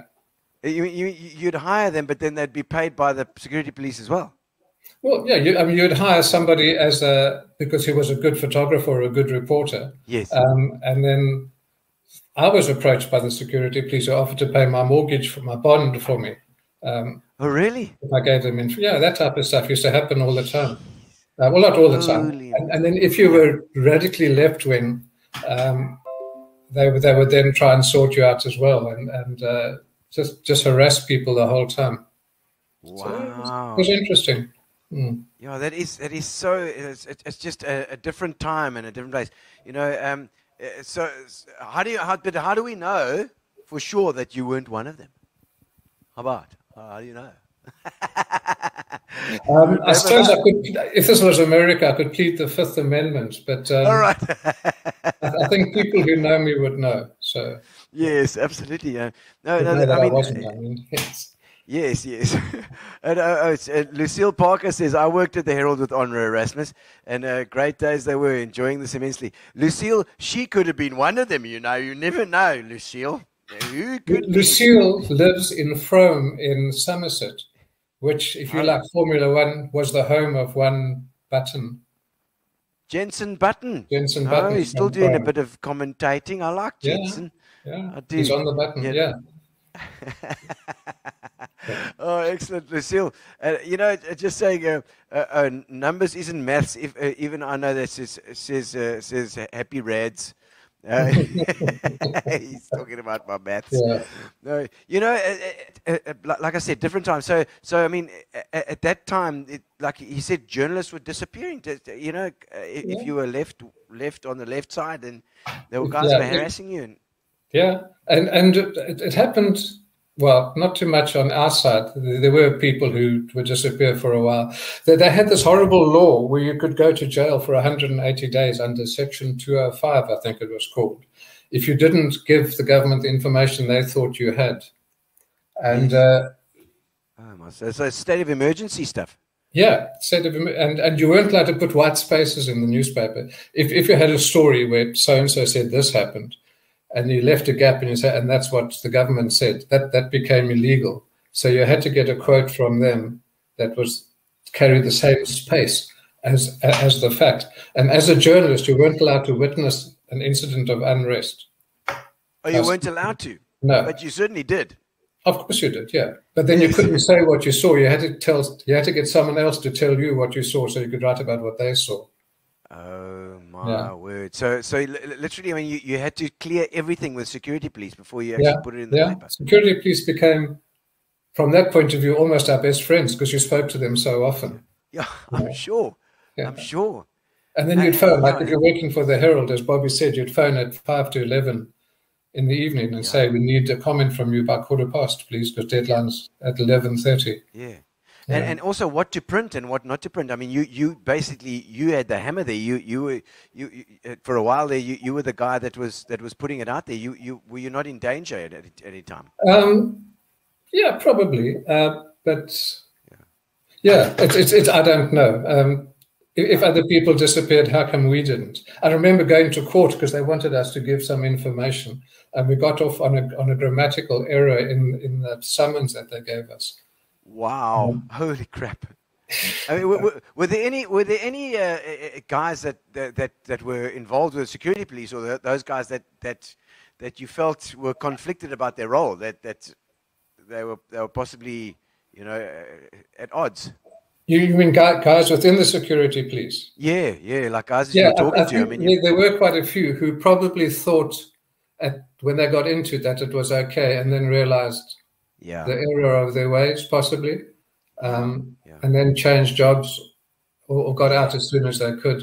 Some of them were actually very nice people. Some of them had this agenda that you couldn't believe there were people like that. Yeah. Because you think about it, I mean, all of us were conscripted. We were told we had to go and fight against the Cubans. We had to go and fight in Angola. I mean, and you realize now that it was just futile and it was wrong. And so it's all that. It's all that. When you are forced to do something, how do you get out of it? How do you not do it? How are you conflicted in your head? It's crazy times. Well, and I think that's how some people got into the police force, because it was an easier option than going to the border. Yes. And if you joined the police, they would pay for your studies and stuff so you could study and become higher up the ranks. Whereas we, as unsuspecting young people, went to the army, and the only way you could get out was to be a conscientious objector, and if you were a conscientious objector, you'd go to jail. The other way you could get out was to declare yourself gay, but then you would go to jail. So as well. So I'm sure that when conscientious objectors got to jail, the rest of the guys were told he's gay as well, and then you'd see what happens. So you just went to the army and did what you had to do. Jeez, Okay, we've got another surprise. Here we go. Here's another one. Where in the world are you? I think of you so often in those busy days we had on the Herald and the Evening Post fighting the fighter. I'm sure you remember them so well. I'll always remember your excellent sense of humour, love of art and music, and the mischief you could get up to sometimes. For those who don't know me, I'm Candido. I was on the Herald and Post. I was news editor on the Herald for many years. I knew so many people. Today I no longer watch the obituary notice because most of them have gone. But it was such fun. It was a part of my life I will never forget, and the people that I worked with. Andre, you were always perceived with the greatest respect. You were always polite, always considerate, despite your sense of humour, and people found it very easy and pleasant to work with you. And Andre, I wish I could recollect all the things that happened in our lifetime. There were so many. But I'm now 80 years old, and the memory shows that. So I'm quite sure you will remember many of the things that I have forgotten. Andre, when I think of the standard of newspapers in our day, the sub-editors, the work they do, and I see what is printed today, I don't even want to read it. I hope you and Lynn are still having a fabulous time, and I wish you everything of the best for the future. Shame she is. Gosh, yeah, so many stories. I just want to go and hug her. Yeah, she's cool. Yeah, Pat Candido. Her maiden name was Trollope, but she said she wasn't. Yeah. Is she part of the famous Trollops then? I think she was. I don't know. She was very good at holding her liquor. I must say that, because when you worked for the Evening Post in the good old days, you could go have tea at 10 o'clock at the Markham Hotel, which would normally be a castle or line lager. Just up the road. Yes. Yeah. And around the corner. She would be there with the boys and keeping pace. Very good journalist. Yeah. Yes. Oh, that's amazing. I mean, so she was news editor. Sometime after me, when I was a reporter on the Post, she was a senior reporter. Then I moved away, and when I came back, she was. I can't remember but she did end up being a news editor somewhere along the line. Okay. Yeah. Okay. Oh, magic. No, I just feel like going to hug her. That is so true what she says. Journalism used to be a respected profession, but sadly no more. It's all fake news. And that's the problem these days. It's like there's so much information from so many different sources. True. Huh? Yeah. Because then in those days, in the good old days, which I said I'd never say, you had to prove that what you had was correct.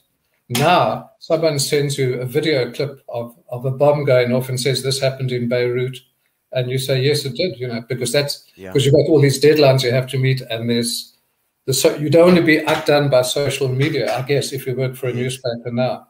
So, and standards have plummeted because I remember the ANC having a press conference in Port Elizabeth and calling a bunch of journalists together, including the late, great Patrick Cull, and saying, how do we do this? And we said, how do you what? And they said, how do we tell you in advance what we're going to do? Because we never used to do that. We'd claim it afterwards.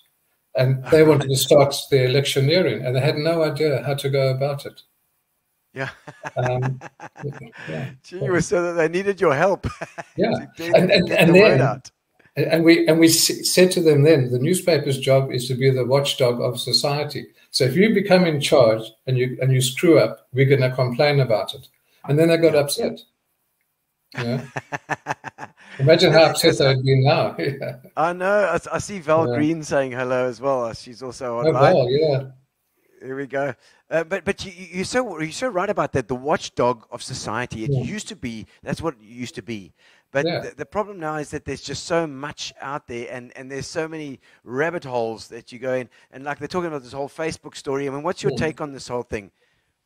Well, yeah, you see, I don't think social media is great if you're an expat and you want to keep in touch with family and friends. But the news you get on Facebook, bad news sells, all right? That was always the thing with newspapers. Yes. If somebody turned 100, that would be somewhere in the paper. If someone died at 99, that would be a bigger story. And then the trouble with Facebook and other social media is it's the bad news stories that you read about. So if I look at the XPE Facebook group, which I'm on, most people, the idea of the thing is to remember the good old days, but everybody's complaining about how things are now because standards aren't what they used to be, Yes. And that, I think, is the trouble with social media. It tarnishes everything. It does, and it's so difficult to get that positive feel through, because everybody's got a bite on it. If you want that positive movement, you've got to. And this is pretty much what this show has been about. It's about moving forward, man, looking forward. Don't worry about what has happened now. We've had this moment of COVID and all this shite that's happened over the last 2 years, and nobody's been more hit than the musos and the entertainment. We've got to stand up and go forward and look forward, because if you keep on looking back as well, it's lovely to look back at memories and lovely memories, but you can't always look at the potholes are so bad and the governing is so bad. We've got to make it better from now. That's what we've got to do. Exactly. I mean, hopefully everybody learns from their mistakes and tries to make things better.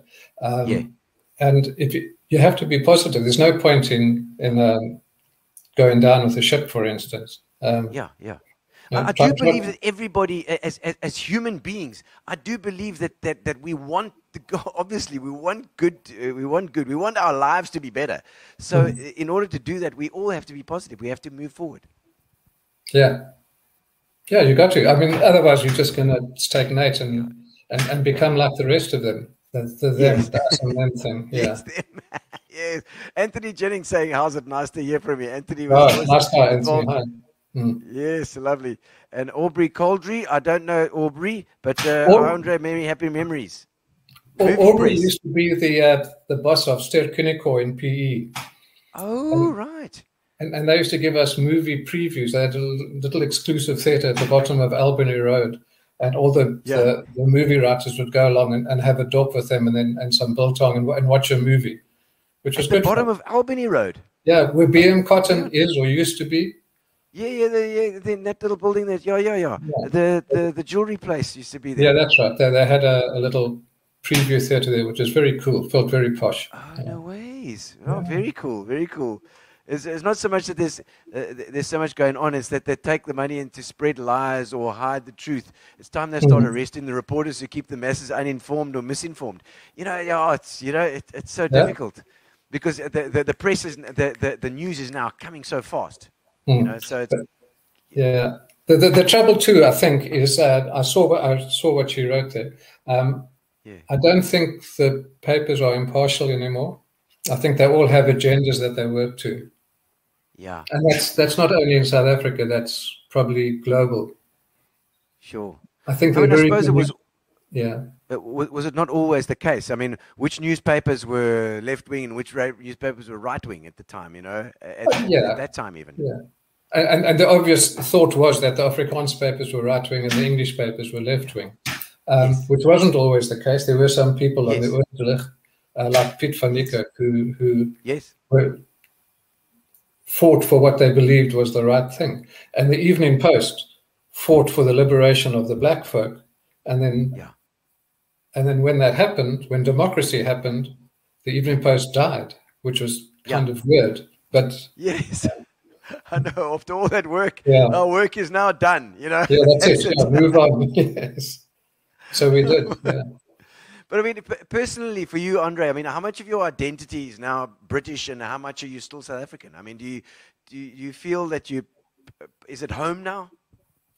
Yes, I've been here 21 years. If England plays South Africa at rugby, I'll support England. Damn you, Erasmus! Damn you! And well, you got to. I mean, these guys have given me a home, so I've got to support them. I'll give you that. That's fine. But, yeah, I do miss. There are things you miss about South Africa, and Africa's in your blood. Lots of people say, and so I'm probably African, but I'm now a British African. I do have a British passport. My South African passport's expired, and I can't get it renewed. Expired. Yeah. Oh my word! I'll put in a good word for you. With Mr. Fitch or Mr. Beads. I'll speak to Mr. Fitch and see what he has to say. Right. Paula Brazali, Paula and Ernie, she says the man that was a real good old day. So, so not like staying at home and watching Netflix. You're right. You're right. Like, going out to the movies as well, I suppose. Yeah. Paula was at VP with us as well. She was a VP girl as well. You were great. You were grey boy though, eh? Grey boy. Lynn taught at VP for a while. Oh. Okay. I remember Peter Holloley very fondly. Yes, but no, was Lynn there when I was there then? Nah. No, I don't think so. No. Peter Holloley was probably after I left. Yeah, the late early 90s. Yeah. Yeah. 90s it would have been, yes. Yes. Dear Lord, now I'm going to have 30 minutes of complaining about supporting UK rugby from the team from upstairs. Honestly, surely when they play other people, though, then you support South Africa. It's like when we play Oz. That's true, yes. Then you go Booker. But England said you conflicted. I won't say that you could support them because I can't believe that. You're still conflicted, but you'll say that you support them. Yeah. Well, yeah, if South Africa play New Zealand, I'd like South Africa to win. After all, the South African captain's an old grey, so hey, got to get that in. Oh, he's our man. It's all from Glebecha now, hey? Glebecha. Anthony Jennings saying, do a profile of your favorite 70s album. That's a good idea, Anthony. Tell us about what was the first album that you ever bought, Andre? Would you believe Herman's Hermits? Oh, You know, I might have guessed that. I might have guessed that. Late 60s? Yeah, and because it had Mrs. Brown, You've Got a Lovely Daughter on it, which is probably the crappiest song of all time. And then I discovered the Rolling Stones. Oh, yeah. Okay, the bad boys of rock and roll. Got to do it. Oh, actually, the good, yeah. And they're still going. Well, what's left of them, yeah. Yeah, for sure. Yeah, they are for sure. I see Peter Swart saying hello here as well. I've got... oh, yes, I remember Peter. Yeah. Peter's from he's in Riebeek Kasteel now, I believe. Somewhere in the Western Cape, yeah. Yes, Peter, we'll have to have you on sometime as well. We'll talk about your shenanigans down there. You would have lots of stories working for their tertiary education, yeah. Yes. What was it, Technikon, eh? It was Technikon, and then didn't they amalgamate with UPE? Yes, I think they did the amalgamation. Yeah. I can't remember if Peter was, he must have been there at that time too. And Lynn's saying not that old. Not that old. not that old that she could have taught you, yes. Oh no! Oh, really, Lynn? No, I was 88 matric, so it was before her time. It was just before the, and yeah. So I mean, it's crazy to think that as a South African as well, you've kept your accent. You haven't got one iota of an English accent there. Well, funny that, because some people, Lynn, who was born in England, some people think she's more South African than I am. Because she says "ya" a lot, and she says "cool drink" instead of "soft drink." But is quite posh, isn't it? Yeah, if you ask her to do something, she'll do it now, or just now. Oh yeah, there we go. Because "ya" is quite posh to say "ya." "Ya." You know, if you say "ya." It is. Yeah. It is. So Peter's working at Stellenbosch Uni now. Fantastic. Oh, okay. No, we'll definitely have to have you on as well, Peter. We'll get in touch sometime. We've got to have you on. Bring the Bergies. We're calling ourselves Bergies now, Andre, from Gqeberha. Yeah. All right. How did that come about? Yeah. I don't know. We're going to make it a thing. We're going to make it a thing. We've got another surprise for you. Here we go. Okay. Very, very interesting. This after so many years. And I can still remember that when you left us at the Herald and to go overseas. In those days, it was quite a mission moving. I know you were under very much pressure in the job as news editor. It was a demanding position, and at the newspaper, it is, you must know your readers and what they want. And that was one strong point of yours, getting the news in that our readers wanted. You were obviously also in charge of the photographers, who played a major role in getting the news in. For those who obviously don't know me, and there are probably very many, I was heavily involved in sport in Port Elizabeth, coached the EP rugby team, and also was sports editor for many years. At the Herald, 36 years before I retired. In plain English, it was in apartheid years when, you know, it was a dominance. We did have two sections where people of color gave their stories, and so it was a difficult balance for a news editor, which he was, to sort of control. We also had a very demanding editor who knew what the readers wanted, and Andre had to hear from his side, and then also all the reporters under him, he had to give them different things to do. So his position was very vital in the build-up for the newspaper. Andre was, I can't say that he was a people's man, but to be a news editor, you had to be able to work with people and also get the best out of them. I think, and he succeeded to a certain degree because the reporters under him did very good jobs, but it depends on the news editor to ensure that he gets the right person for the right job. And I think that was one of his strong points. Andre, I wish you the very best and your family, that you even go stronger and further in your life. Stan Terblanche. Tell me about Stan. Stan the man. He used to play scrummer for EP. I think he was one of the first guys to play rugby with contact lenses.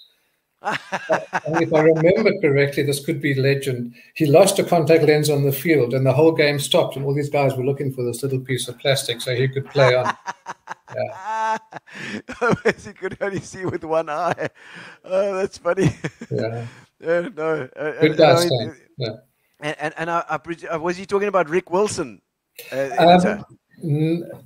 Not too many people. Before Rick was Derek Smith, and Derek Smith was more... Derek Smith, Rick wanted to turn the Herald into like a tabloid paper, you know, like the Sun is in this country. Yeah. He wanted more shock horror things. So, you're talking shock horror. He wanted headlines to be shock horror. And we found a story where some guy was electrocuted, going fishing near the Dolosa. And the headline was shock horror, because that's what happened. The guy behind him saw him get shot to death, And he got horror. Oh my word! Jeez, like that is so hectic with his fishing rod. Oh no, that's just terrible, man. Yeah, so Rick Wilson would have appreciated that. Derek Smith would have had a more sedate headline. Yeah. I see shock horror indeed. Oh my word! Because I know Gary was talking about Rick. At one, he was in the office because Centre Stage used to get a lot of coverage, and kudos to Rick for giving us that opportunity. But the one time he was in the office with you guys, and Rick was crapping all over everybody because Centre Stage had 3 stories in the one paper. In different sections, in about the same show. Yes, that's right. And then Rick would get all annoyed because Gary was getting free publicity and Ster-Kinekor had to pay for their little slot that said the latest James Bond movie is coming or whatever it was. But the difference was Gary was promoting local talent or promoting talent locally. Yes, and that was what we picked up on and saw as the good side to it. Yes. Yeah. Oh, well, thank you for that, Andre. Oh, that's so funny, though. But when Gary's actually there and he's crapping on everyone about don't give it to him. Shock horror. We used to make up headlines using as many shock horror type words in one sentence as possible. Oh, classic. Oh, man. I see Alec Riddle saying hello as well. He's another sportsman. We've had him on too. I remember Alec, supported many of us in our early sporting days. Of course, Alec was running with those guys, Johan Fourie and those Bruce Fordyce and those guys that were running at that time as well, the Comrades guys. And also, did you get involved in the sport as well? Yeah, a little bit. Well, I kind of got involved in promotions. And for instance, talking about Alec Riddle and Johan Fourie, the Herald used to do a thing called the Street Mile. I don't know if you remember that. The Main Street Mile that would run from Albany Road to the City Hall or whatever it was. Wow. And there was a guy named, I think it was Garnet Cantor, who owned the Seaview Game Park. And he had this tame leopard. And we wanted to get the picture of this leopard chasing Johan Fourie down what was then called cheetah. Called Main Street. The point was that even Johan Fourie could beat a cheetah. Anyway, so Cantor rocked up with his Cortina station wagon with a cheetah in the back. And we were busy setting up this picture. Yeah, and we were busy setting up this picture, and some guys walked past and saw this cheetah in the car, and there's this huge pandemonium going on behind us. And we didn't know what the fuss was because it was a tame cheetah. Anyway, it made a great photograph. I'm sure. Oh, my word. All right, we got another surprise for you. Here we go. Come on, we got some here. Going on. Yeah, I was surprised at talking to Andre Erasmus at this distance and after this time. But we were together for quite a while at the Evening Post and then at the Herald, which is, from 2007 when I retired. And he was quite a guy because he sort of took over from me when I was unable to do the job. If I was away for a weekend or something like that. And we worked quite closely together. And the thing I remember about him was how fast he was. He was twice as fast as I. I would say that you were an all-rounder. You could handle anything on the job, you know. And that was rare in any journalist. Whereas I was especially a show's man. You could do anything.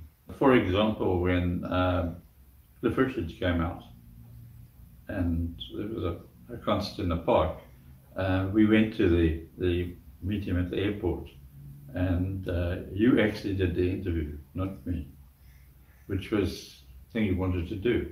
So you could do it, you know. And what have you been doing with yourself? You know, are you still in writing game, or you with a newspaper or with a firm like that? And I'd like to know, because you know that's the sort of thing that interests me. And you'd like to know that we still have Showtime on the go, which is after 30 years, it's still going. And I remember you as having a very fast brain, because when you took over from me, you did it like a bomb, you know. And it just shaped all of a sudden, you know. And but of course it wasn't as neat as me, certainly not.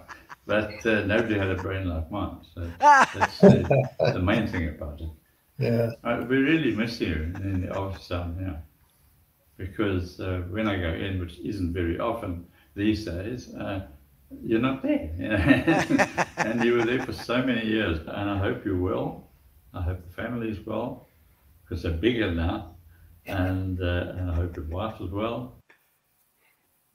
Show him, Bob. Where did you find these guys? You know, Gary's been on a mission today. He's been out and about.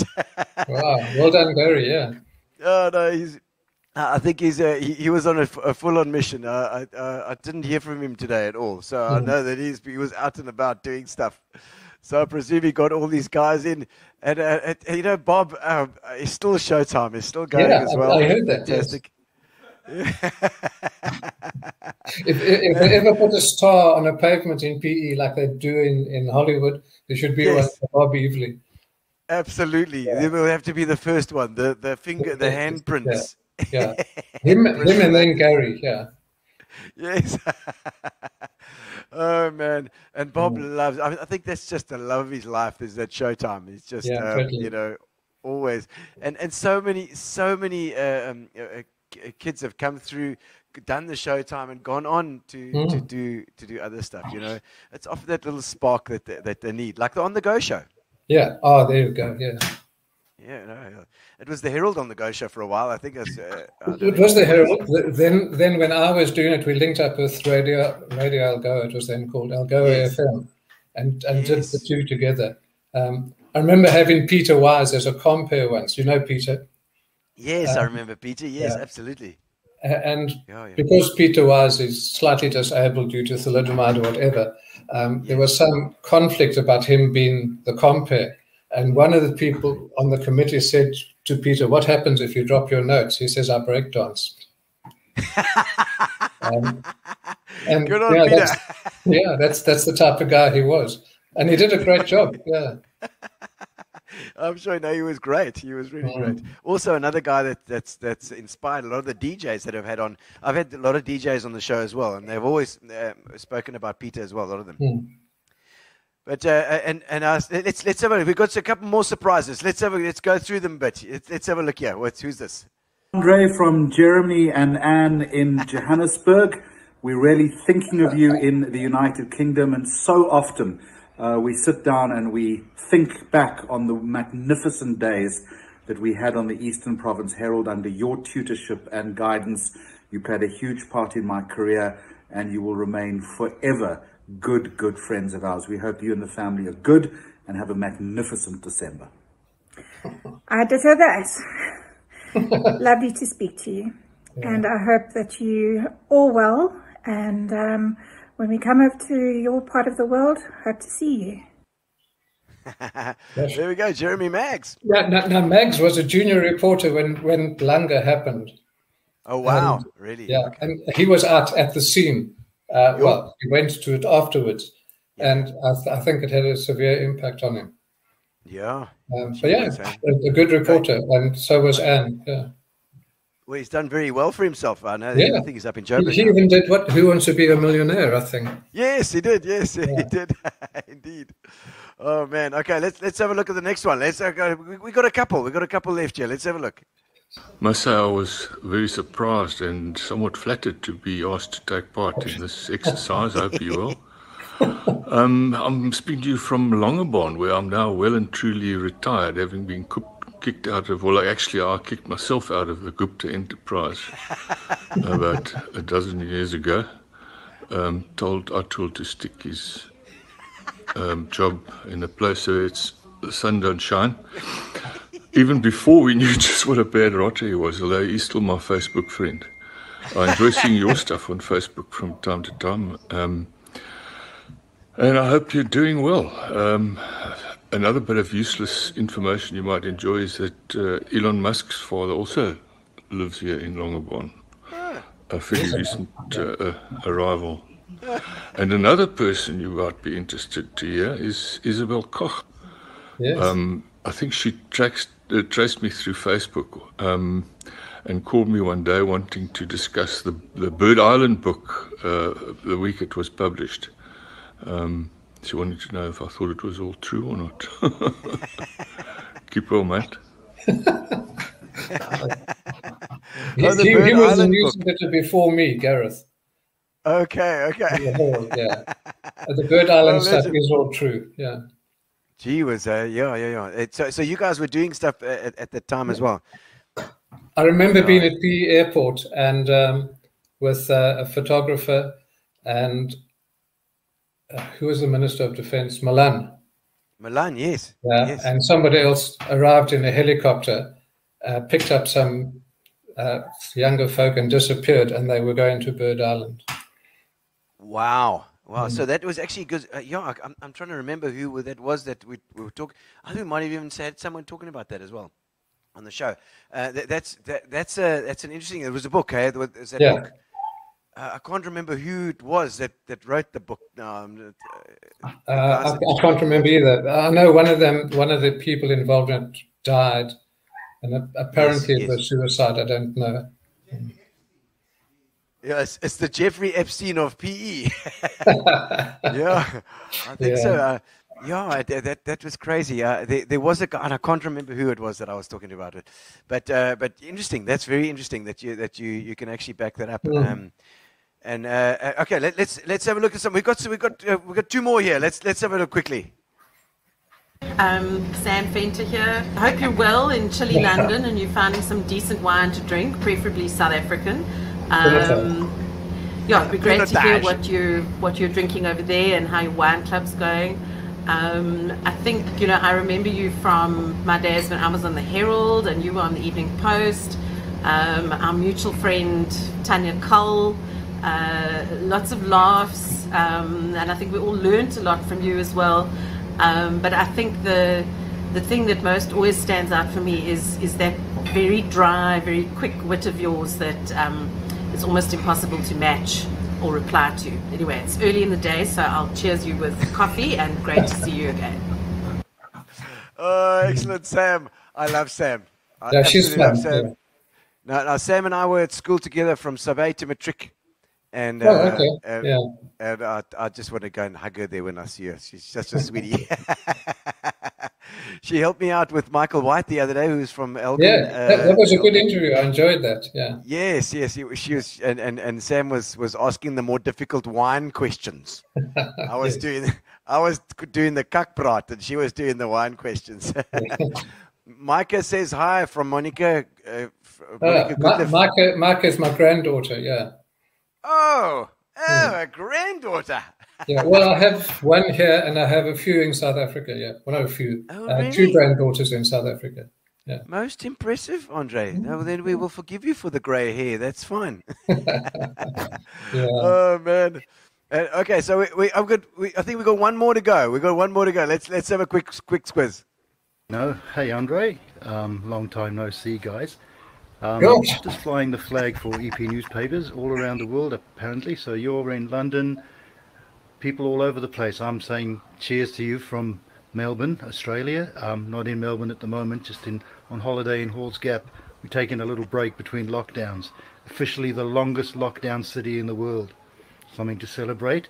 No. Maybe we'll catch up for a real beer one day. Talk to you later. All the best, Andre. Cheers, Gino. Lance Dodd. Lance, gosh. He was fun as well, yeah. Yeah, he was. He's got a solid Australian accent going on. Yeah, it's amazing how quickly they adapt. I should work on my English accent, I think. Trouble is, there are too many South Africans here. Oh, he's got so much that he even missed that, what's it, Halls Gap. It sounds like a terrible place.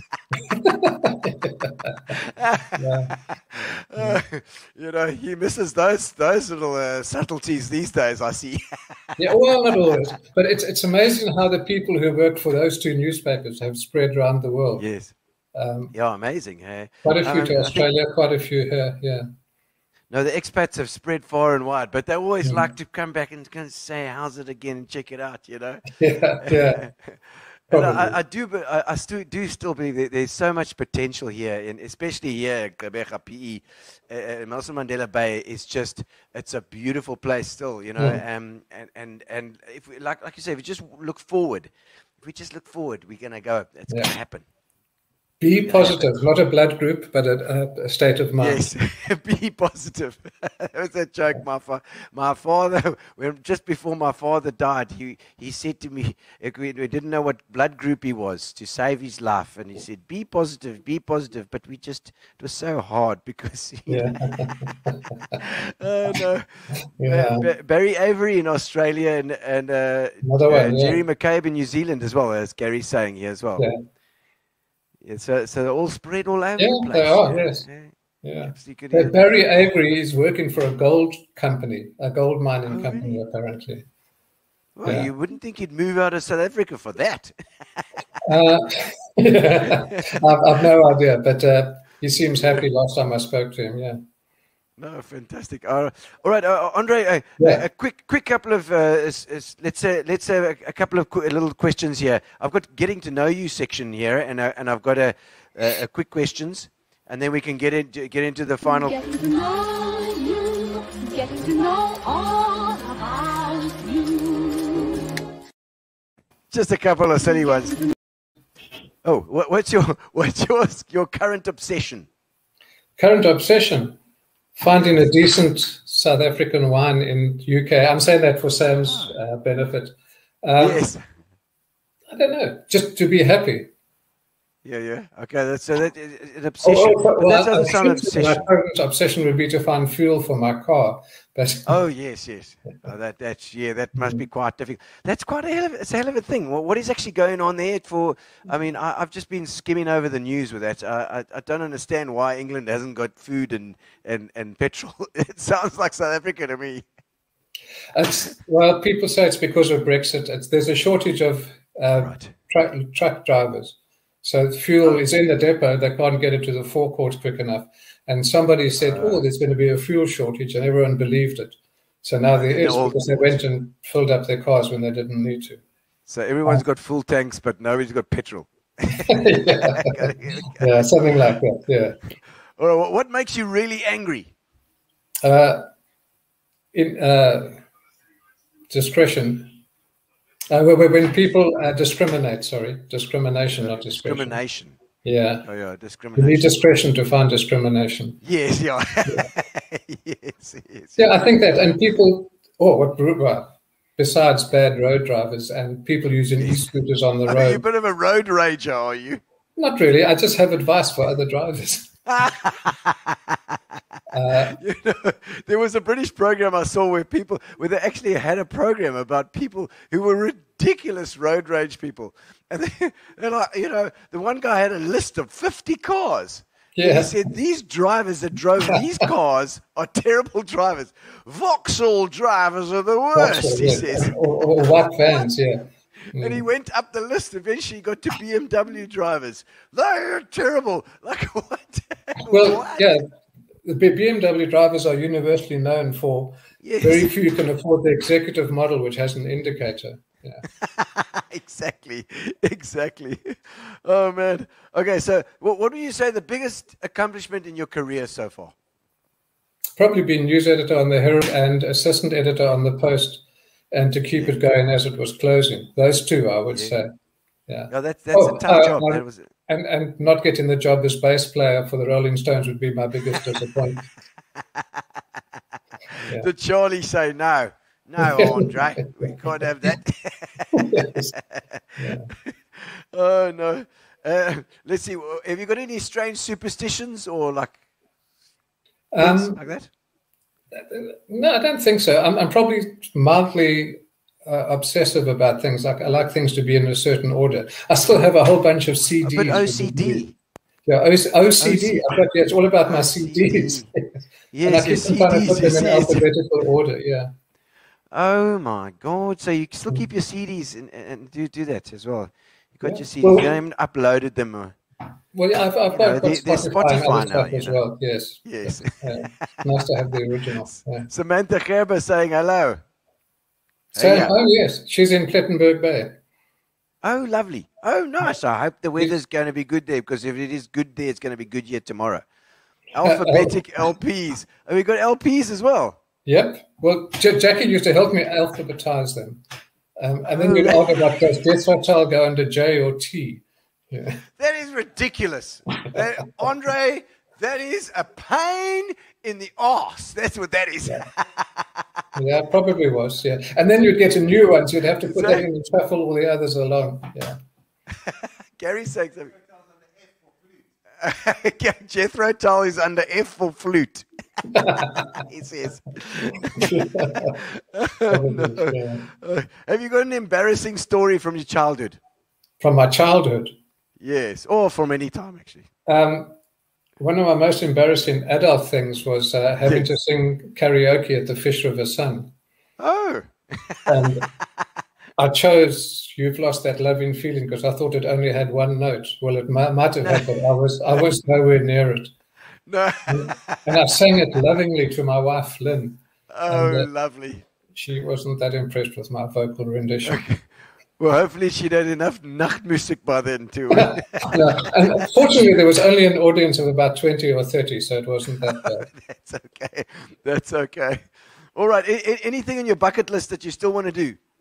Yeah, I'd like to go have a beer with Lance Dodd in Australia. No, that's a good idea. We enjoy travel. I haven't been to Australia or New Zealand. Okay. Bucket list? No, not really. I'm happy with most of the things that I'm happy with what I've got at the moment. Like most people, I'd like more. We enjoy traveling. Our dream is to retire and get a camper van or go camping, just work our way through Europe from here to Greece. Yeah, that'll be That's cool. something like that you do in your 20s, you know, Andre. Yeah, well apparently I don't make the might age be a limit. bit shit now. Well, I don't know. But people they'll take pity on the utopies. Huh? Yeah, they do. And you're certainly going to be interesting. That's for sure. That's for sure. Yeah. All right. Yeah, Let's have a look at the either ors. We're going to do some either ors with you. Okay.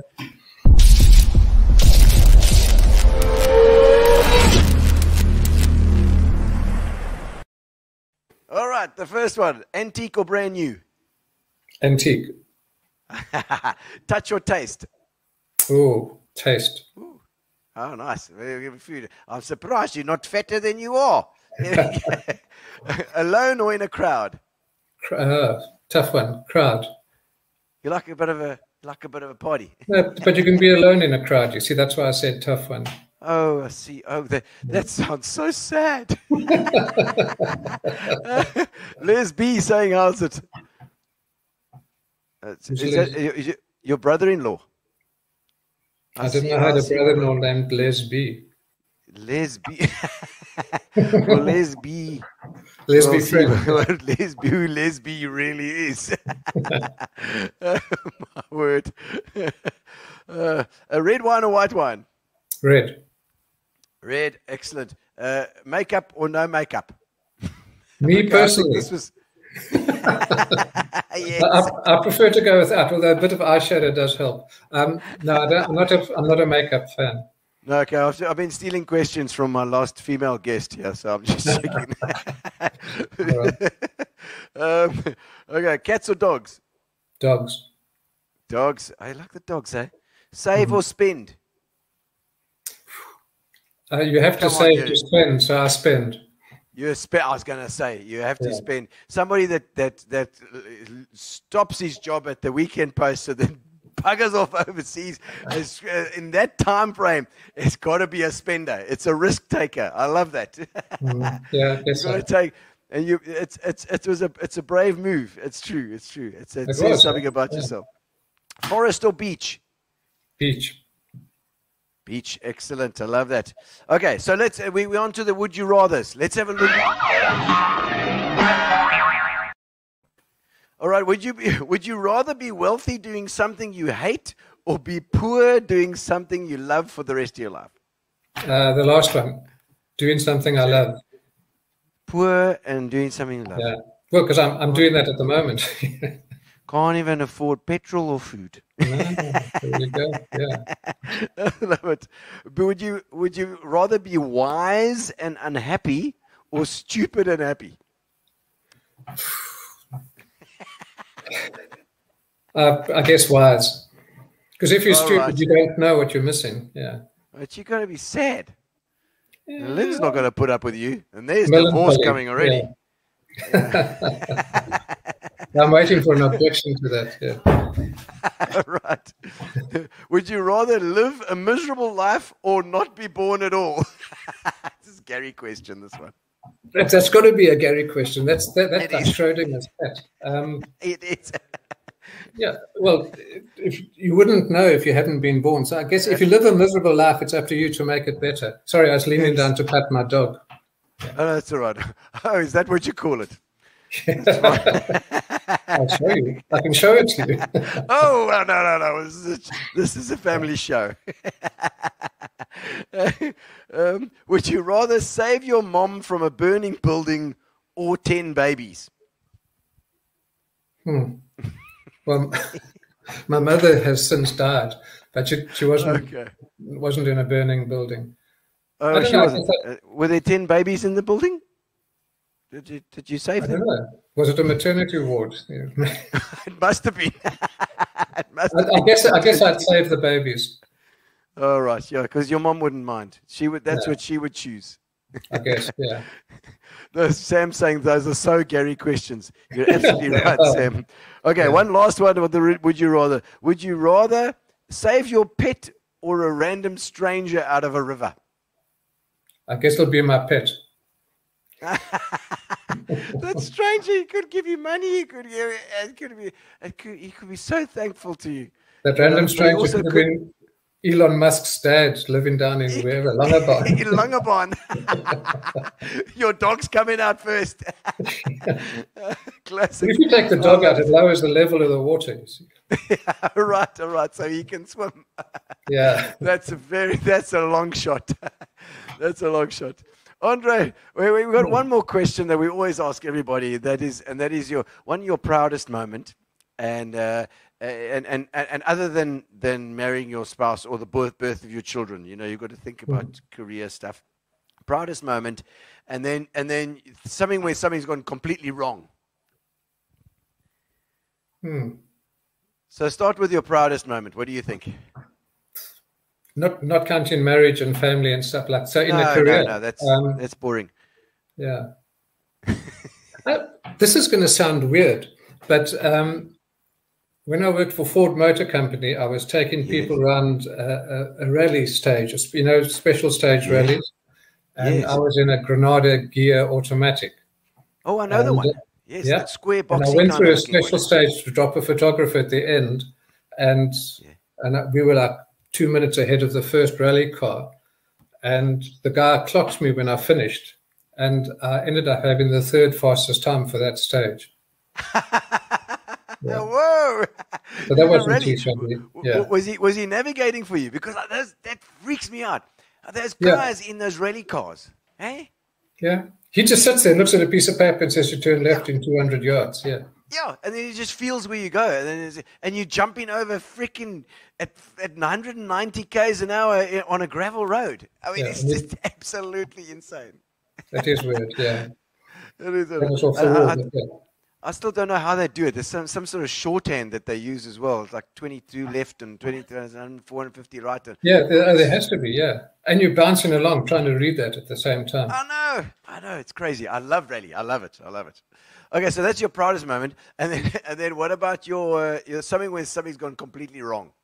Okay, I just remembered now, being at some function in the Feather Market Hall. It could have been like Citizen of the Year or the Industry Awards or something like that, and I was the Master of Ceremonies. And a very good friend of mine, Matt Genrich, walked in with his wife, Tony, and she was wearing this lovely red dress, and she said to me, I said, that dress looks really good on you. She said, it's so tight I couldn't wear underwear. Anyway, I'm then up on stage and people are moving about and I see someone with a red dress and I said, that looks good considering you haven't got underwear. And it wasn't Tony. Oh!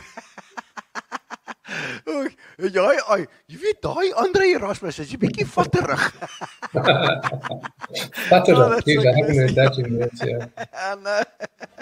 Oh, thank you, Andre Erasmus. Thank you so much for coming on board. Thank you. It's been fantastic, and it's lovely to see you again and have a chat.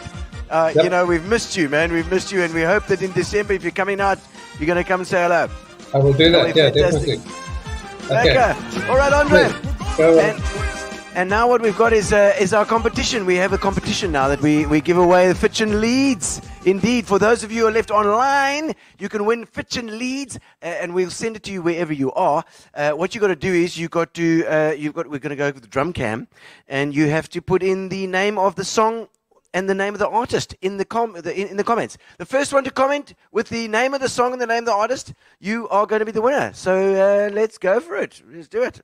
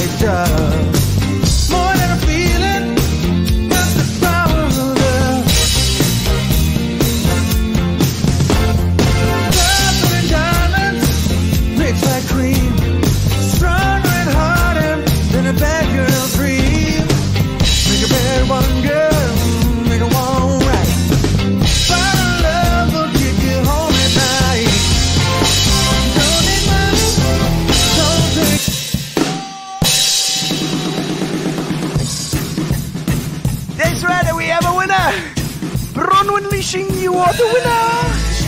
I think she might be overseas, but we'll check. Maybe you can gift it to somebody. Thank you, Bronwyn. You were the winner tonight, and thank you to Andre Erasmus. Andre, you've been an absolute legend.